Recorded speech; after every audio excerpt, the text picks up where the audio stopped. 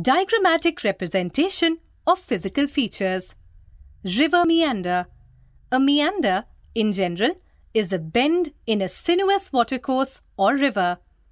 A meander forms when moving water in a stream erodes the outer banks and widens its valley, and the inner part of the river has less energy and deposits silt.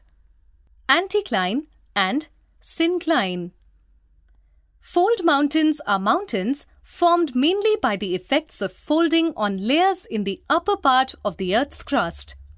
The part of the fold rising upwards is called an anticline, and the part of the fold which sinks downwards is called a syncline.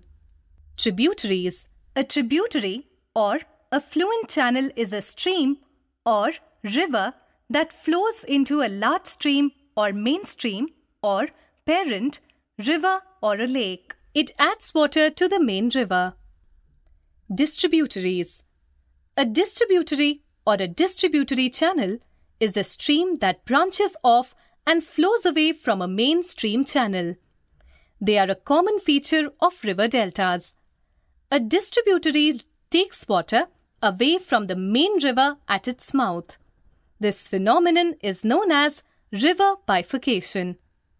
Delta.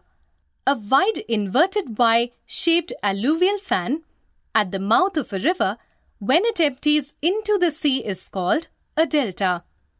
The river divides into a number of channels called distributaries that take the water to the sea. Block mountain. The fault block mountains or block mountains are created when faults or cracks in the Earth's crust force materials or blocks of rocks upwards or down. The uplifted blocks are block mountains or horsts.